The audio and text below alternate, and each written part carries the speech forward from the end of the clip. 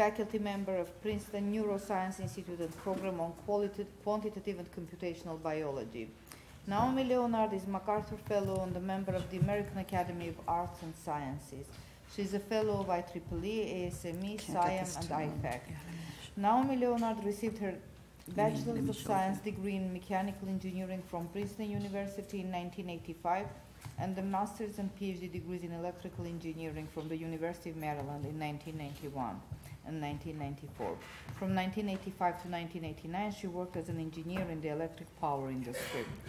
So it seems we are ready, so one more time apologies and I'll keep it short. So let's welcome Naomi for the plenary.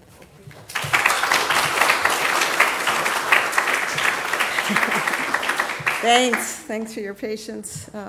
So today I am going to talk about recent work on human decision-making in a range of tasks, from things like resource allocation to search in uncertain environments, where there's the fundamental trade-off between making choices to exploit what's been understood, what's known, making good options, versus making choices to explore perhaps poorly known options, but that might yield something good. Because humans are actually pretty good at this explore-exploit trade-off, the idea of taking a rigorous look at the heuristics that humans use can be quite useful for thinking about how we might design and evaluate strategies in a whole range of decision-making scenarios that involve humans, or involve robots, that involve humans and robots together. So what I want to do today is sort of first show you how the multi-arm Bandit framework provides an excellent framework for studying human behavior in explore-exploit tasks, and how we can learn and leverage by integrating biologically plausible heuristics with rigorous mathematical algorithms and theory. So the general problem here is one in which a decision-making agent is asked to make a sequence of choices among options which return uncertain rewards, where their goal is to maximize accumulated reward. So this could be, for example, a search problem, so searching over an uncertain or unknown resource field, like in this picture I show here, which is a discretization of a circular region where there is a resource field over which one would like to find optimal location. So here, if red is high reward and blue is low reward, the decision maker doesn't know where to go, but by making choices among these cells, they'd like to pick the cells that yield the highest reward. When they get to a cell, they get a measurement that's noisy or has lots of uncertainty, and so each time they make a choice, they're faced with this dilemma: should you exploit what you know and pick among those options that are giving you high reward, or should you go and explore where little is known?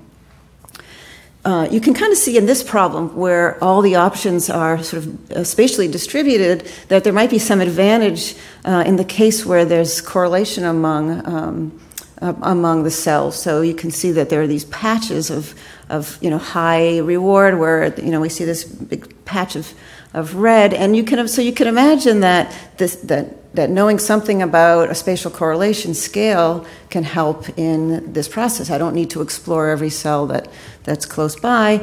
And in the case where the length scale is even bigger, for example, in the picture on the right, I might even be able to get away with a lot less exploration. So this is something that's an interesting feature, something that humans are actually good at appreciating and taking advantage of. So in these problems, there's a whole bunch of challenges. I mean, the first problem is that there's lots of uncertainty. You make a choice, you get a noisy measurement of reward.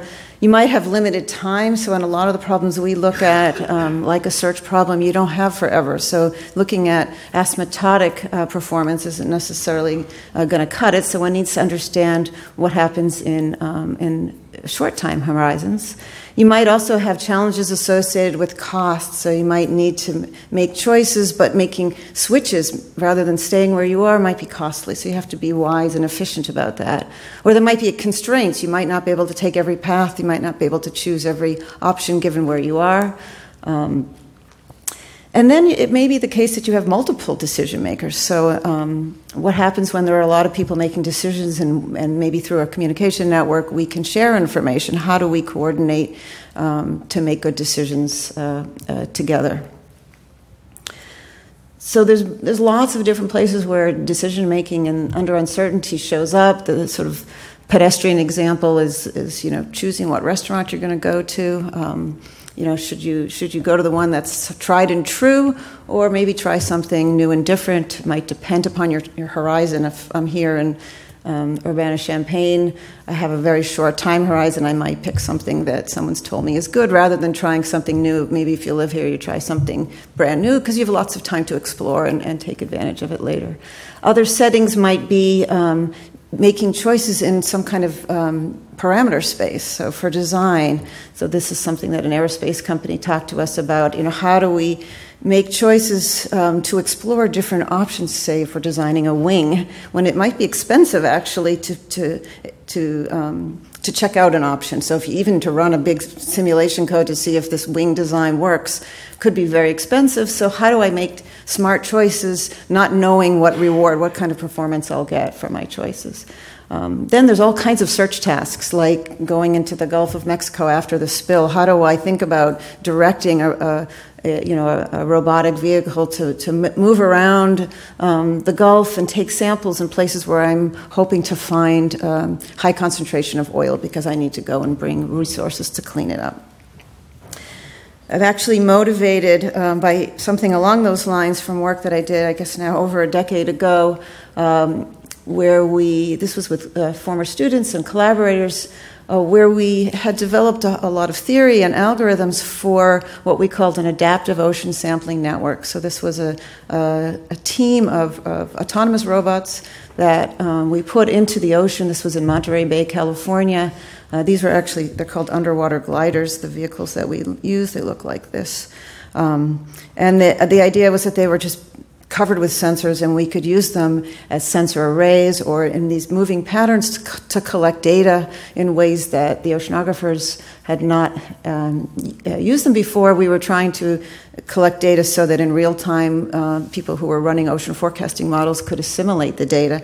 And so, for instance, we did things like demonstrate our algorithms for formations. This is a formation of 3 vehicles. So this was in 2003. This is something like 10 or 12 hours. The tiny yellow dots are the vehicles moving underwater, collecting temperature and concentration of plankton and salinity and current measurements. And the idea was that they could compute gradients, follow the gradients. In fact, we were chasing cold water. It's kind of like an exploit problem. We're taking measurements and trying to find something interesting in the ocean.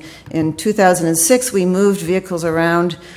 So again, we had developed some theory and these motion patterns to coordinate networks of vehicles. So again, you're looking overhead in Monterey Bay. This is a 20 by 40 kilometer region where we were coordinating vehicles. The gray lines show who's sort of communicating with whom. And this was an exploration problem, so we were trying to minimize uncertainty. So how do you take advantage of, in this case, spatial length scales and temporal length scales in the fields that we were measuring here, temperature, so that you coordinate these guys to maximize the entropic information in the data they were collecting. What was interesting about this is we had all this theory to automate the vehicles, but I had about 10 co-PIs, and we played a pretty big supervisory role in this whole thing, making sort of high-level decisions at a sort of a slower time scale about what we would do, and we had no theory. It was very ad hoc. But it was very interesting for me to understand the kind of expertise that I would get from the oceanographers, for instance. And they were things like telling me exactly what they expected in terms of spatial correlation scales. So they didn't know anything about what the actual temperature measurements were, but they knew how they were spatially correlated. So, and that helped a lot. That helped me understand how to organize my motion patterns. It also helped me figure out what size triangle those were 3 kilometers apart, the vehicles, as they moved around. So the literature is vast. I mean, this is, thinking about how humans make decisions, even thinking about how animals make decisions. People have been thinking about this for a long time. I'm just noting, just a few of the many even seminal papers in the field, just for your information. So the big field of neuroeconomics is a really important one that brings together neuroscience, economics, psychology, to think about the role of uncertainty and risk in decision making. And people in cognitive psychology have actually used multi-armed bandits, have thought very hard about this explore-exploit trade-off, going way back. I've just listed a couple, 3 papers that have been particularly inspirational. And likewise, interestingly enough, people have looked at how animals make decisions, so in particular foraging, so choosing among patches, using a multi-armed bandit framework. So even back in the 70s, they were testing, with a 2-armed bandit, whether these birds were performing like the optimal solution to the 2-armed bandit problem. So what I'm going to do today then is, try to sort of take you through some of our ideas on how we can start to address some of the questions I raised. How is this framework useful for studying humans? How can we then learn and leverage from them for human decision making, but also for robotics or for human-robot teams? And I'm going to begin by just reviewing, for those of you who aren't so familiar with the multi-armed bandit framework, very quickly, and tell you a little bit about sort of the state of the art, the UCB algorithm, which treats uniform in time kinds of performance. And then I'm going to talk a little bit about what we know about humans and how we can adapt algorithms to human behavior. So in particular, I'm going to look at a Bayesian framework, think about introducing priors, also introduce randomness, so thinking about decision-making that has some stochasticity in it. And then I'm going to tell you a little bit about how we sort of add robots, how we think about estimating human priors using machines, or how we use algorithms that have been derived to model humans to inspire algorithms for robots. And then I want to tell you about some pretty exciting new results on the sort of the multi-agent, the multiplayer problem, and how we can take advantage of the communication network and thinking about explore-exploit performance. I'm even going to propose what we call an explore-exploit centrality index, so trying to understand who in a network might be doing the best job in terms of explore versus exploit performance. So the multi-armed bandit problem, as many of you know, is a problem in which one is given n options. In the standard problem, we're going to look at a stationary bandit problem. The reward for each option is a random variable with some unknown mean. Let's call it mi for the ith option. And the objective is to make a sequence of choices among these options and maximize accumulated reward until some time, capital T. So capital T is your time horizon. So it can be shown that it's equivalent to, so maximizing accumulated reward can be shown to be equivalent to minimizing what's known as expected cumulative regret.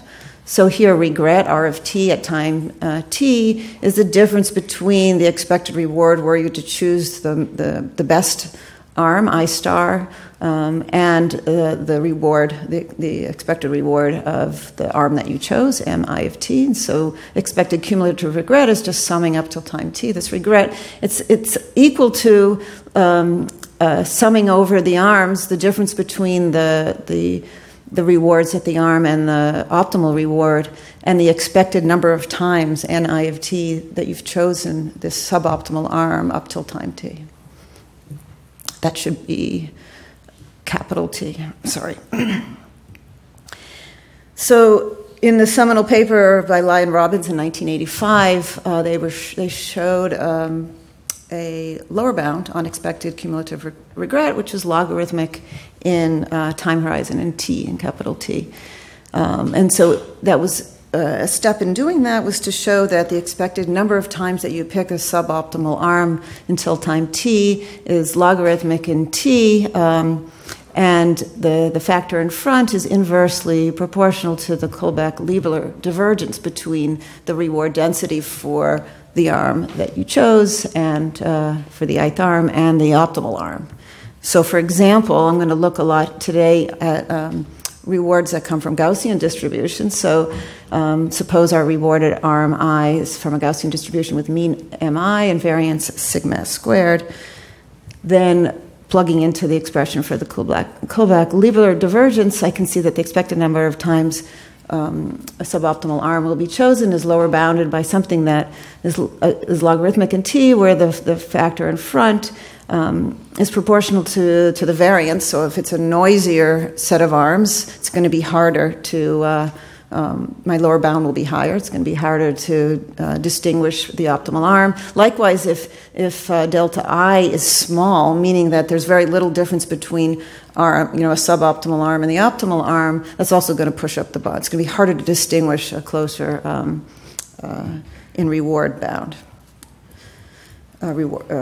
arm. So in 2000, Auer et al. Published this is a very important paper, an algorithm called the upper confidence bound. So this achieves logarithmic regret uniformly in time. So this means that they were able to find an upper bound that was logarithmic in time, and the constant is not quite the Lie-Robbins bound, but it's getting there. And so the idea here is that the algorithm goes as follows. First, you go ahead and you play every arm once, and then at each time afterwards, you pick the option that maximizes its value function q sub I. And that value function q sub I looks like the sum of two terms. The first is your frequentist estimate of the mean of arm I, and then you add to it an uncertainty measure c sub I. Okay? So they call this optimism in the face of uncertainty, because what you're doing is you're estimating your best guess at every option, and then you're picking among the options that has the highest, best, like sort of the best possible reward that you might receive. So, for example, if you have three options where your mu i's plus your c i's look like this, here you would choose option 3, even though option 2 and option 3 have the same estimate of the mean. There's more uncertainty in option 3. So the ci is like pushing for explore, and pushing for options that have lots of uncertainty, and mu I is pushing for options that have a high expected rate of return.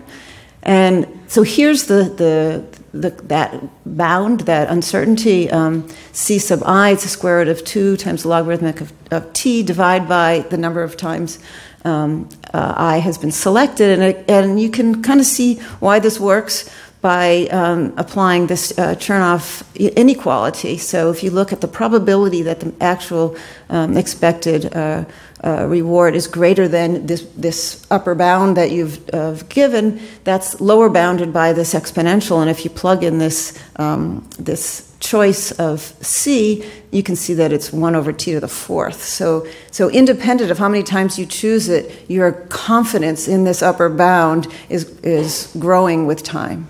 Right, and that's kind of interesting. I mean, that's kind of important. So you can see, even if you don't choose it, c of I grows logarithmically with t, right? So that's kind of nice. So for some reason, you pick the optimal arm and you just get you get a low return.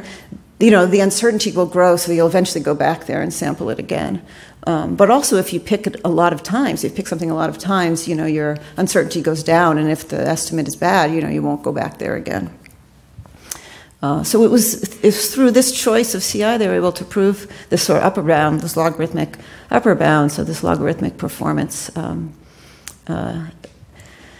So this is an example of a piece of work in the sort of psychology world that has influenced us a lot. Actually, Jonathan Cohen is a colleague at Princeton in the Neuroscience Institute.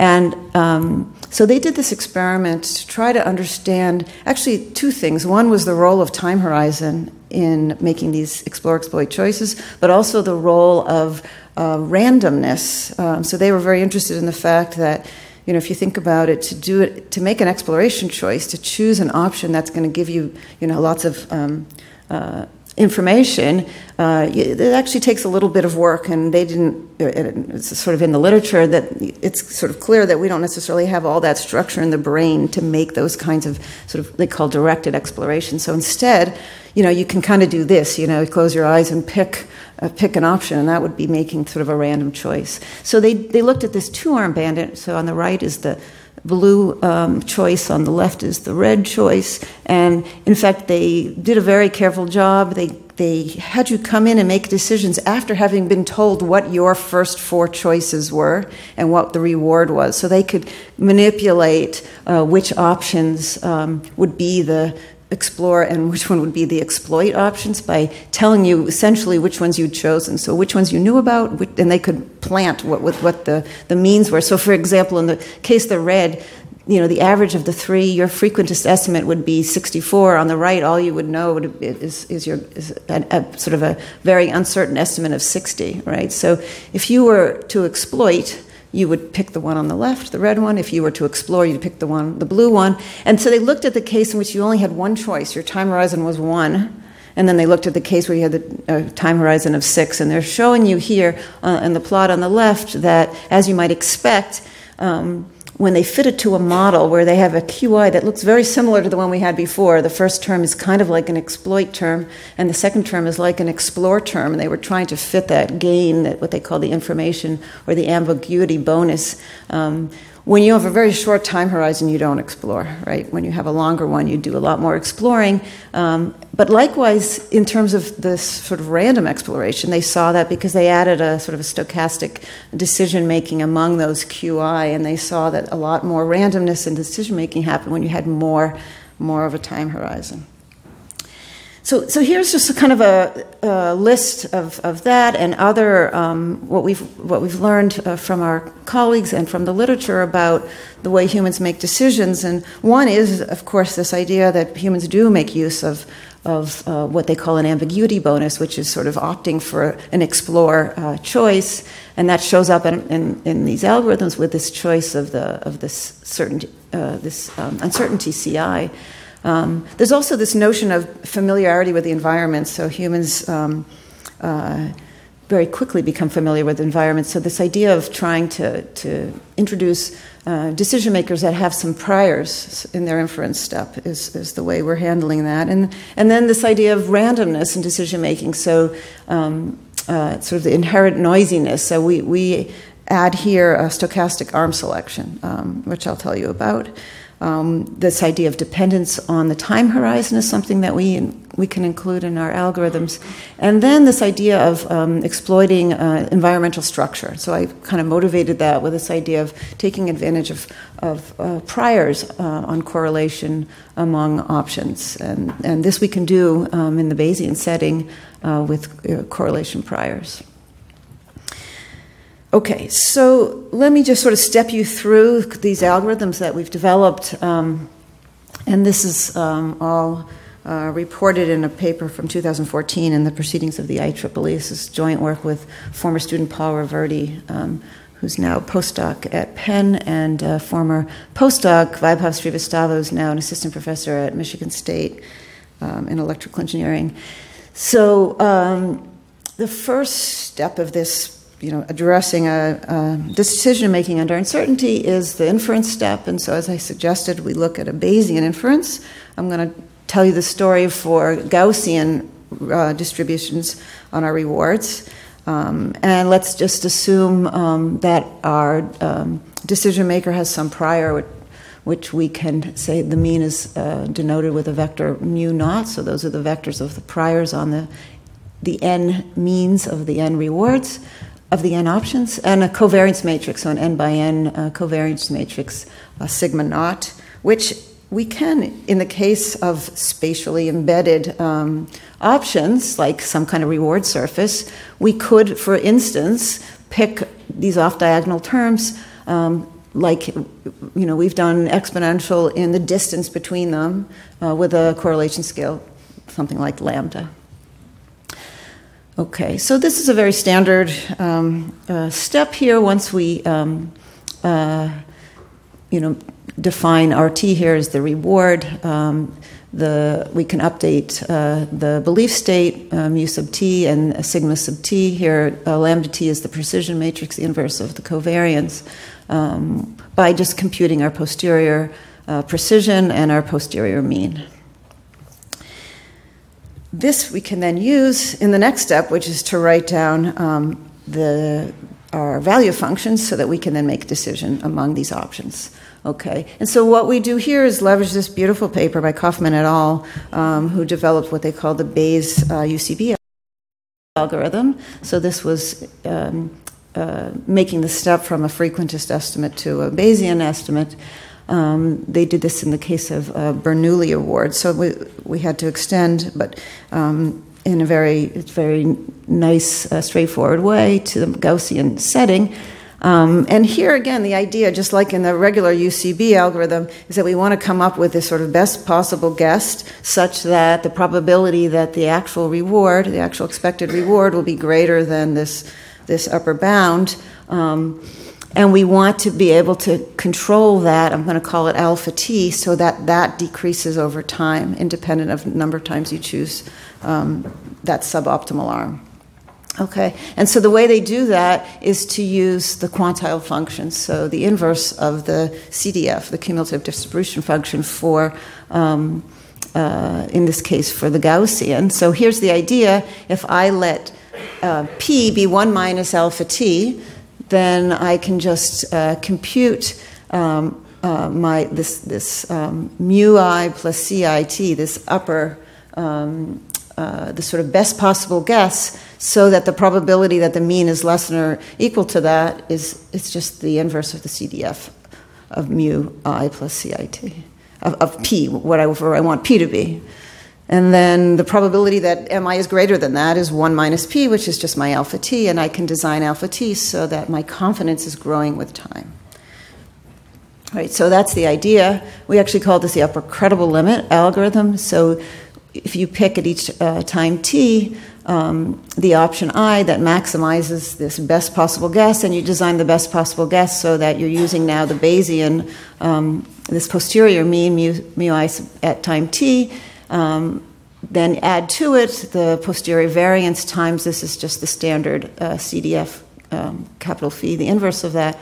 So 1 minus, and so here alpha t is 1 over some gain, capital T, times time. So this is going to decrease with time. I can choose capital T to be a function of the time horizon, the number of choices that I have.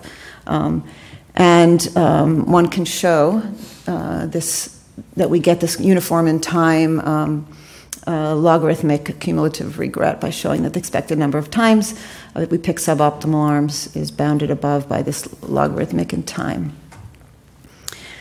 So it's, there's sort of an interesting story that if you pick, we have a formal way to talk about what we mean by good priors. You can do better in performance. In fact, there's a slight, if you have really good priors, if you make the t squared, you actually can do sublogarithmic, as you might expect in the cumulative regret. So what I'm showing you here is performance. So this is this performance measure, which is that sum of the regret over time as a function of time. And so, the higher up the curve goes, the worse is the performance. So here red is the case of, I still get logarithmic regret, but it's higher than were I to have good priors.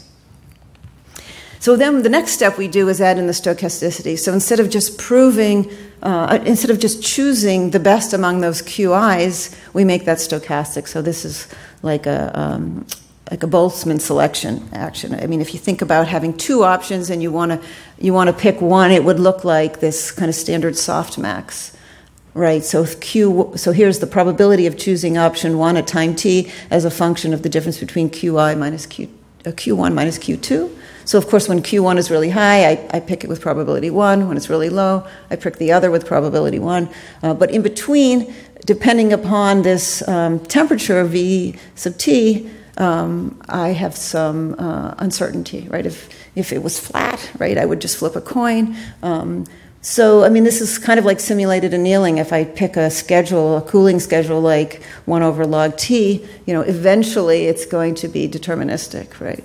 And that's a good idea. We show that if you use kind of a feedback cooling schedule where you look at kind of the minimum among the differences of the QIs over logarithmic in T, you can get, again, even with a stochastic choice, a logarithmic in T cumulative regret kind of performance. Okay, so that's accumulating a lot of the features that I told you, right? We have stochasticity, we have the ambiguity bonus, we have the opportunity to be familiar with the environment and to even have priors associated with sort of structure, like this spatial correlation length scale. So my student Paul went ahead then and ran a series of experiments with human subjects. This he did using Amazon Mechanical Turk, which is quite useful. He actually got hundreds of participants. In this case, we have 326 participants who played this basically grid world search game. So we gave them this, I don't know if you can tell, this is a 10 by 10 grid.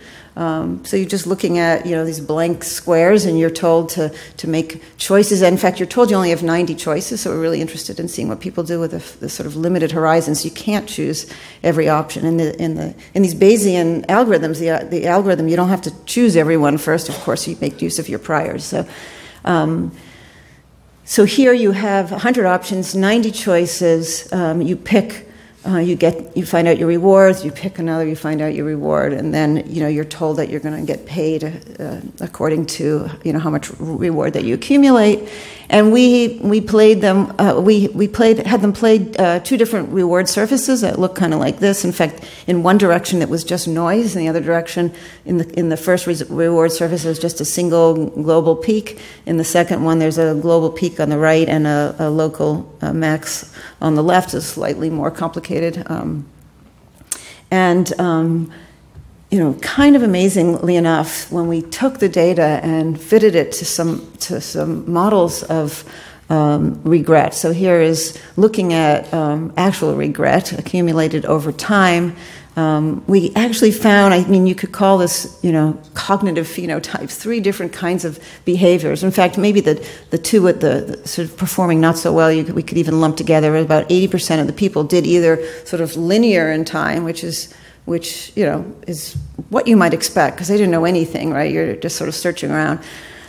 Or this is sort of like power law to the 0.9. But 20% did according to that green curve, which is logarithmic. So that's a fit the solid line is a fit to a logarithmic in time. It's kind of interesting, right? So you can hypothesize lots of different ways in which people might have done so well. And one of the ways we hypothesized, I think because we're so motivated by this correlation structure, was that when some people looked at this game, it's possible that they imagined that there was some spatial correlation. I might have. Makes me think of that board game, Battleship. I don't know how many of you have played that, where you really can think about correlation scales because you know the size of the boats, and you don't necessarily pick every single block, right? You sort of spread them around. And so it could be that some people looked at it and saw that and did much better, and that some people didn't know what to do and just kind of went up and down and picked the first 90 blocks.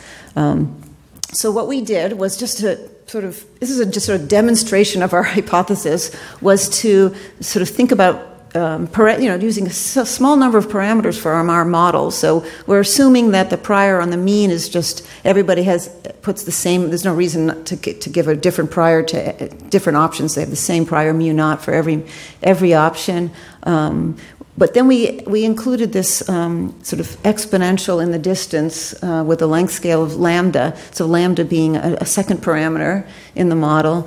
Sigma naught is the variance, and this V is this temperature, and we just picked something constant.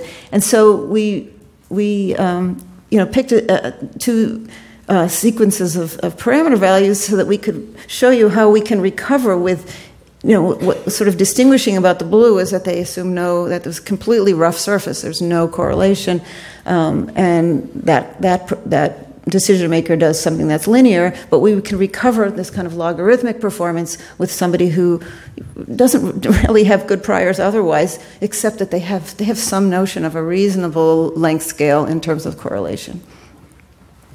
So that was kind of exciting. We thought about various ways in which one could use this, for instance, in this notion of human-robot teams. So wouldn't it be nice if, so suppose we had our automated algorithm working, and the automated algorithm for sending, say, robots around to find things realized it had sort of lost track of what the spatial scales were. So maybe they'd say, hey, can you take over, to the human who would take over and make some choices, and from their actions, the machine could then estimate something about that, say, that spatial correlation scale that maybe the person couldn't articulate, and then they could say, fine, I got it, and move on. So these ideas of how can we sort of estimate from behavior parameters that are meaningful is something that we looked into. So we actually have a paper with my student Paul on developing estimators for these kind of softmax decision-making models. And then we went ahead and actually applied it to the data to see if we could understand things about this data. And as you might expect, it didn't tell us very much about what the poor performers were doing, because there could be lots of different reasons why people were performing badly. But it did kind of tell us very well. We got sort of some statistical significance in what was going on with the high performance, so per high performers. So for instance, we learned that they didn't have a lot of certainty, right, which makes sense. They didn't have a lot of certainty. They didn't know anything about what the means were, but they did essentially take advantage of this correlation length scale. And we also saw that they matched their strategies to the landscape. So they did something different in those two different cases, where sort of one was easy and one was more challenging. So this is sort of the first movie I want to show you, where I sort of love this idea that there's this parameter that really plays into performance that's very, very relevant for these kinds of search problems. So what you're looking at here is, again, sort of this discretized resource field. This is now at my tank at Princeton, where I have these underwater robots. So this is like 21 feet across and 8 feet deep. These are my little robots. They're about this big. They're now painted pink to contrast with the green. A little crazy looking, but so we have something like 37 discretized regions, and this little guy moves around trying to basically accumulate maximal reward. So you could imagine this is concentration of oil or plankton or temperature, and it's trying to find the hot spots. We basically run this algorithm. So this is sped up, I don't know, maybe 8 times, I think. So you're looking overhead now in the tank of the vehicle in 3 different runs. In the bottom, the length scale is something like 25, right? It doesn't have to do much exploration, just thinks it's a super smooth resource field. The one in the middle has a length scale of 5, and the one at the top basically thinks it's a completely rough surface. And so we run this. This is this UCL algorithm, and what you see is the guy at the bottom, very quickly figures out that deepest red square is where he wants to be. This guy is not too far behind, and this guy has to do a lot of work. He really has to go and keep checking everything out because he has no idea that anybody is related to anybody else in the surface.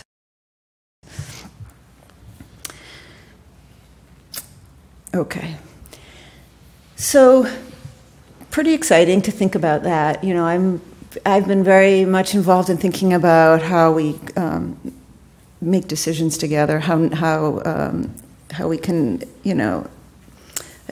take advantage of multiplicity in decision makers to solve problems such as these explore-exploit problems.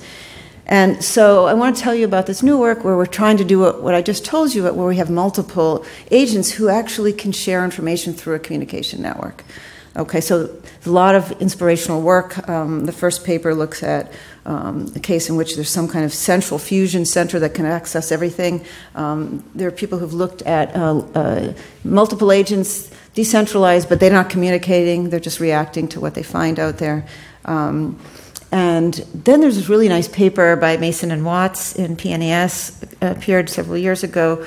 So this is purely experimental. They didn't develop a model, but it looks like a multi-armed bandit problem, and they play around with different networks among human participants and trying to understand the role of the network structure. So this is quite motivational. I'm going to tell you a little bit about how we came to understand the role of the network structure through this framework and through these algorithms and models.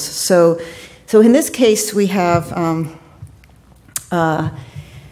capital M decision makers, let's call them K equal 1 to M, and they're communicating over a graph. So let's just keep it easy. Let's say a static undirected graph with Laplacian capital L. And I'm going to stick with this Gaussian rewards on our arms. And we can, generalize all these notions of regret. So the regret for agent K is just the regret we defined earlier. We can talk about cumulative regret over all agents up to time t, and likewise we can look at the sum where we're looking at the expected number of times suboptimal arms are chosen up to time t. And so here's the idea. So the way I'm going to show you the frequentist version first, but we also have a Bayesian version of this as well. So the way we're going to use the network and pass information is, it's as a start, it's somewhat idealized, but we're going to allow individuals to pass their estimates of the options, and each one is going to have a running consensus algorithm to update its estimate of what it thinks the rewards are. In fact, we set it up so that it has two running consensus algorithms. One is to estimate the total reward that it thinks has been received from arm I at up to time t per unit agent, and the total number of times I was selected per unit agent up to time t. So then it just divides one to the other, and it gets its now sort of consensus estimate of option I. We can write down the row stochastic matrix from the Laplacian that keeps track of who's communicating with whom, and we can write down these running consensus algorithms. So it's updating these estimates and updating its estimate of the arms. So I want to introduce, as I tell you these results, two important measures. In fact, this epsilon CK is going to end up being this measure of what I told you at the beginning is an explore-exploit centrality index. Okay, it's kind of messy. The lambdas are the eigenvalues of our matrix capital P, and BPI it's a messy function, but it depends on the kth component of the eigenvectors of P. So these just depend upon the graph. So epsilon sub n is sort of a measure of the graph structure, and epsilon ck is a measure of sort of individual locations within the graph. So the first result on just this estimation step tells us that this estimate on the number of times a suboptimal arm has been chosen is upper and lower bounded by what a centralized decision maker, centralized somebody getting information from everybody, with error given by this epsilon sub n, right? So the graph structure determines how well this estimate comes out, which kind of is intuitive, and the variance is upper bounded by something that sort of the kth guy depends upon essentially this measure of where it's located in the graph. Okay, so the algorithm, which is this extension of UCB, but now in this cooperative setting, and cooperative in the sense everybody's still trying to maximize their own reward, but they're sharing information.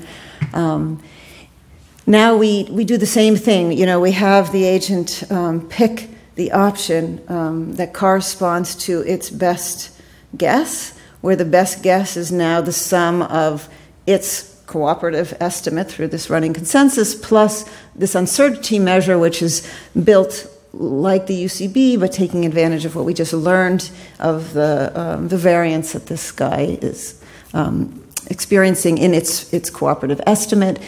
I didn't want to put epsilon ck in its algorithm because then it would have to know where it was in the graph, but we've shown that if you replace it with something that's sublogarithmic, so we use like square root of log t, we can then prove performance. So this is kind of a messy expression, but we can show that the expected number of times the agent k will choose actually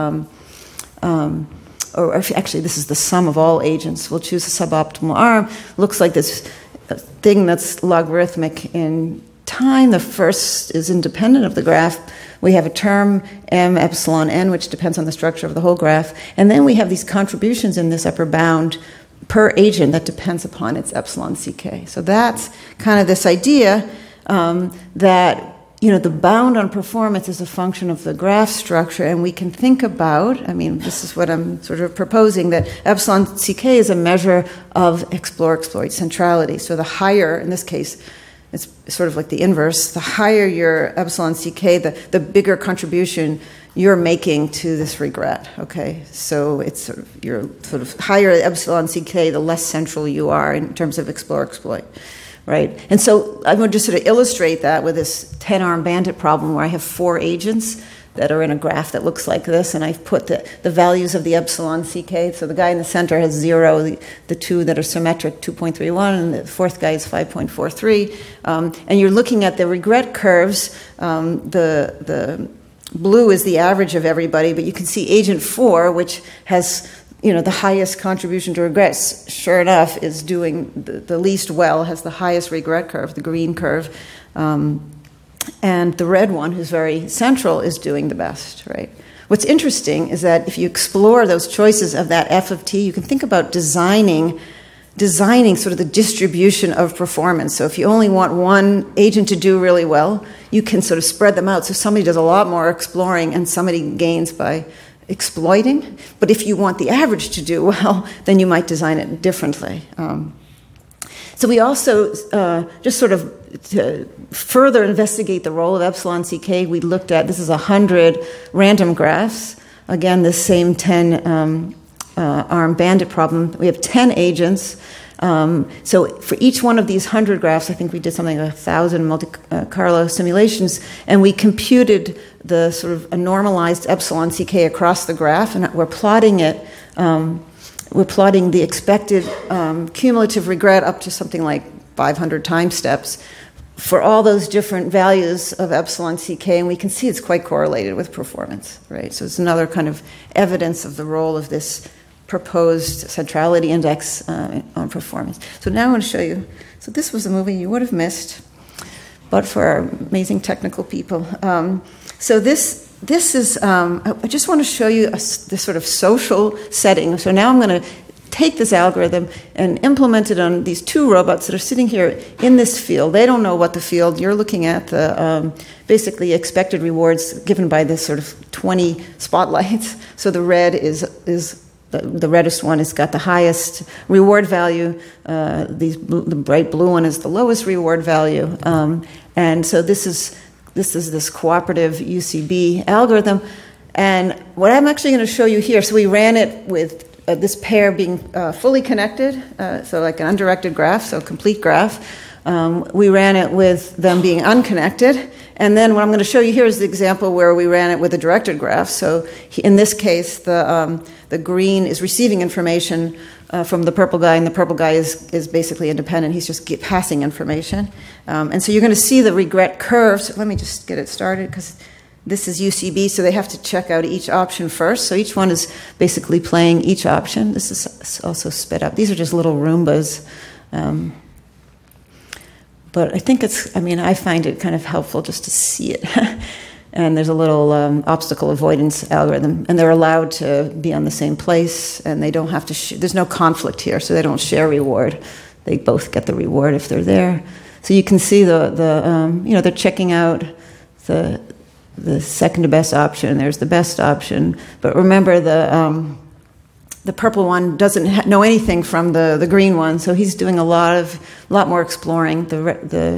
The green one is sort of sitting fat and happy as he's getting lots of information. It looks like he's kind of bossing the other guy around, but he's not. He's just getting the opportunity to share what he knows.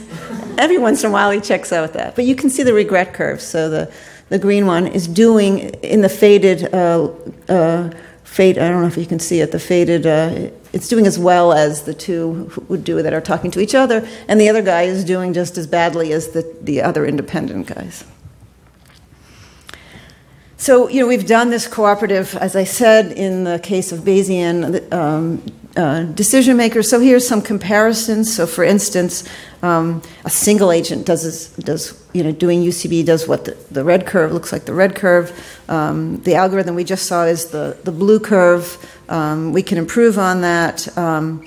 Like the black curves, if everybody was talking to everybody in that 10 or the 4 agent case, the the cyan curve, the light blue one, is when we do the Bayesian version and they have some good priors, so they can do even better than an all-to-all case without priors.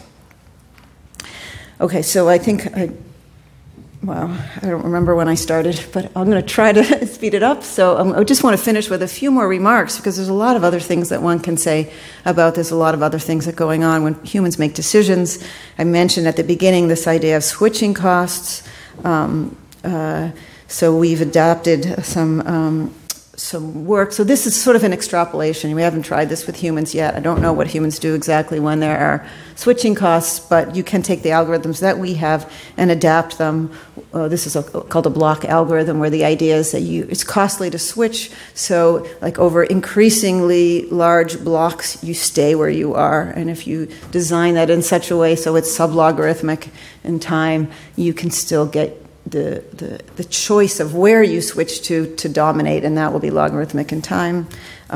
We're also interested in, because we're thinking about, sometimes you can't get from one option to another, right? So we're thinking about what we call multi-arm bandits on a graph. So, in order to switch from one, you have to only switch to an option that's available, right? And so it's very similar to the previous case, because you'd like not to, you always would take the shortest path, but you'd like to do as little of switching to hard to get to places. And so we have also extended this block algorithm to this graph MAB problem. Another thing that I think is quite interesting, I get this, we got this question a lot from people in biology, which was, maybe people don't always try to optimize. Maybe there's, what is some version of a satisficing. Maybe you only need to be above a certain threshold, and maybe you don't need to have 100% confidence in what you're doing. So we looked at this. We have a paper that's up on archives for defining, a satisfying objective in the context of multi-arm bandits. This allows for less risk, taking. You don't have to. You can be much more conservative. The animals might use this because, it's scary to leave a patch you're at not knowing, if there's going to be good insects at the next patch over. So here's the idea that we define satisfaction. This is one way you can define it in terms of mean reward. So satisfaction would be, if I have some threshold that I care about, then, I'm satisfied if the expected reward is above that threshold, so I might choose the arm.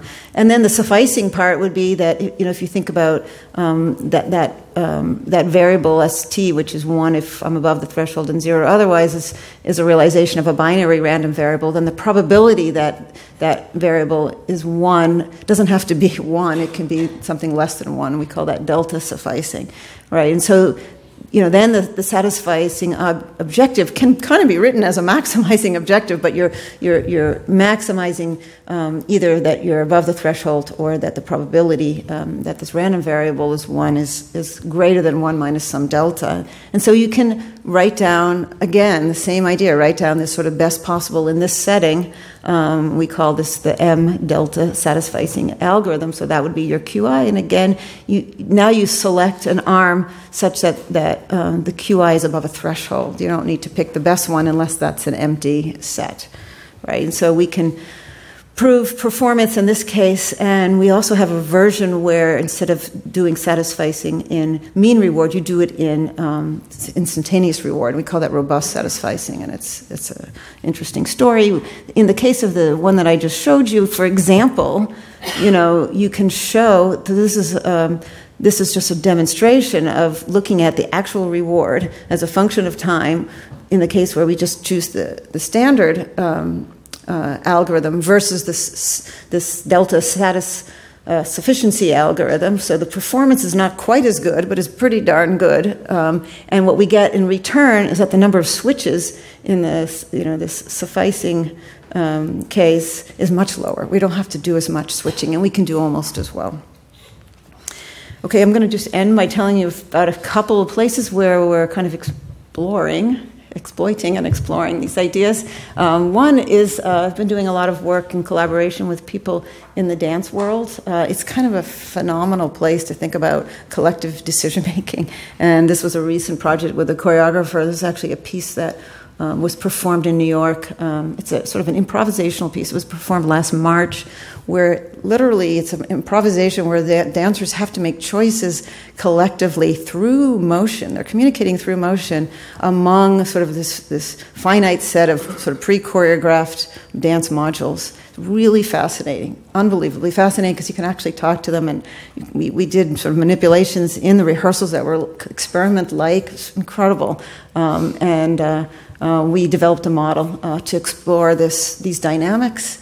And it ended up being incredibly sort of generative for us, because we adapted and refined the model based on what we learned, and the composition changed. So some of the modifications that we did in rehearsal became part of the performance, which was really exciting and rewarding. We also have a really neat project with National Geographic, where this sort of a big decision-making project we use there. They build these critter cams, which are cameras that they put on animals.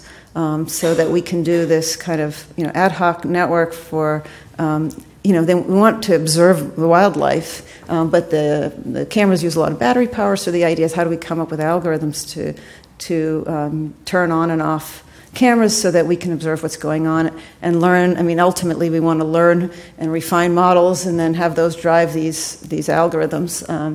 But there's lots of, really challenging decision-making, lots of uncertainty. We've been doing this in Mozambique, where there's, I can't tell you how much uncertainty there is. Just another example of the kinds of ways these kind of decision-making, theoretical stories can fit into some exciting projects. So I will stop there. I just want to point out this is joint work with Paul Reverdy. Peter Langren is a student working on the social MAB stuff, currently graduate student, Vaipas Rivastava. I want to thank my wonderful group, my family, and support. Thank you for listening.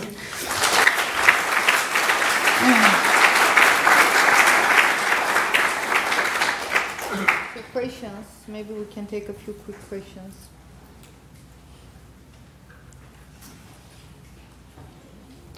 Okay. Yeah. Well, the question, so in the explore scheme, you have to find the right scale for correlation alpha. Lambda. Do you think there's a way that you can search, maybe also learn what would be the optimal lambda? Yeah. You think about it, start with the very coarse and then successively. Yeah. So in fact, we talked about that a lot back when I was doing these ocean experiments, and the oceanographer, he referred to that as the co-array. So if you want to sort of collect data, you want your array of sensors to have kind of the optimal resolution. Yes. If you want to learn what that spatial correlation scale is, you have to do absolutely the opposite thing. You have to, like you said, you have to try, you have to try every different separation, right? And so you can't it's hard to do both at once. I mean, you can if, use, some dynamics on these arrays, but it's interesting that they're kind of the opposite problem. So if you want to do well at one, then it's a disadvantage to the other. So we used his expertise, actually. He had been in Monterey Bay a lot, right? But it's an interesting question, right? So, how do you balance those two tasks, right? Okay, go ahead. In the mechanical turret experiment, I'm wondering, did you test a scenario where you actually had unstructured landscapes? So I'm wondering if the people who did badly in the structured setting might do actually better at these, if they have no fire, maybe they're actually doing really well, much better than ones who are looking for local structure. Yeah, that's interesting. What I've learned is that people will find structure even where there isn't structure. But we didn't. The only experiments we did, so John Cohen in his lab, they were doing some really, I don't know if they ever wrote it up, but they did some beautiful experiments where they played around with people looking at these sort of grid worlds where they would adjust the length scale and to see the role of the length scale in the algorithms that people would use. And in fact, they kind of built in the fact that they would be Bayesian learners by flashing up a few candidate, fields so they would get a sense for what that length scale was. So they didn't actually have to learn it. And then they would just then the hidden field that they would work on would have that same length scale. So they would already know in advance, which I thought was brilliant, because then you don't have to worry about, like, is that a right thing to be modeling? Whereas we have no idea what people were thinking. But and they were able to show some interesting things about, like, they looked at experiments where the goal was either like a pure explore or a pure exploit or something in between, and then to see what people did, and then also to see the role of, like when it became so coarse, people just did all kinds of things. I mean, so that's the place where I've seen it. We didn't end up doing that, or I should get access to that data. That would be interesting. So I was wondering about the experiments with human subjects. Did you collect any other data about that, and did you correlate maybe their efficiency with some other things you know about it? I'm sorry? So some of the human subjects did good, some did not so good. So I was wondering if you had any other data about that, and maybe... We don't. I mean, that's the disadvantage to Mechanical Turk. I mean, we limited, like, the locations. I think we tried to limit that they couldn't play the same, multiple times from at least for the same computer. I mean, I think they get paid like $1.50, so it'd be really weird if they'd want to get up and, like, use another computer in their house for the same game. It was something like the day after Christmas, so people were bored, I guess. But yeah, so that's one of the disadvantages. You lose a lot of quality control on your subject, and you don't. I know people have done experiments with Mechanical Turk, and there are surveys, and you ask questions and things like that. And people will do things like throw out data where they can kind of detect that people aren't actually playing the game, because somebody could just be sitting there. Because what this would do, and I think Paul might have done that to some extent, what this would do was, if you didn't, there was a sort of a time limit. You couldn't sit there forever. And if you reached that limit, it would just take where you were as your next choice. But we could see that if it was just the same point for the whole time, right? But that's all we had. It would be interesting to ask other kinds of questions or run other kinds of tests to see how we didn't do any distinguishing by individuals, but that would be interesting, yeah. Following up on the same topic, did the people that did well, did they do well for both grids, or because the data that you showed was sort of some people did well? Yeah, that's a good question. So the data set was larger. We did some other things, we had different timings. We had did some other things that are kind of out of the scope of this particular experiment. So I don't even know what fraction did both. Many players only played one of the two, right? So this is like so we didn't have a lot of data on people who played both. Yeah, but that's a good question. So let's thank Naomi, and if some of you